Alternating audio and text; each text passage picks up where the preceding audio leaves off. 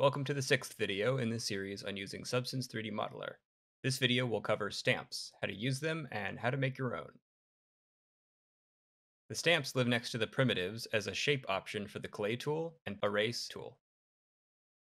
Stamps can be any shape, and Modeler comes with 3 collections of stamps installed that you can play with. Selecting one will update the tool preview with it.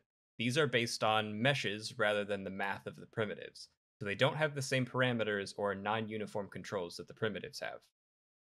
However, you still have access to settings like single or steady. You can make your own stamps one of 2 ways. First is making a stamp from a layer. Simply select the layer, open the Actions menu, and select this stamp icon. The new stamp will be added to your Home folder within your stamp collection. It can then be used with any of the tools that use stamps. You can delete a stamp that you've added by clicking it again, turning it into a delete option. Moving your mouse away will change it back. They work the same in VR as they do on the desktop.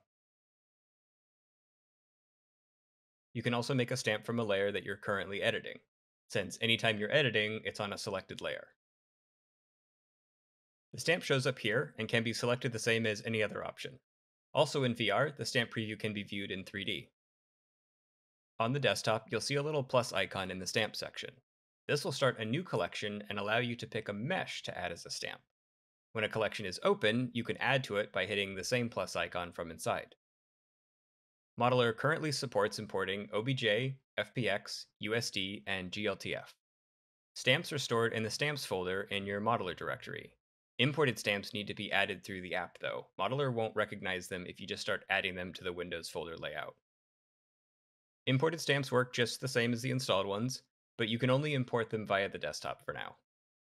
Important to note that any imported stamp will have its scale normalized, so if the mesh is incredibly large, it will import at a normalized scale.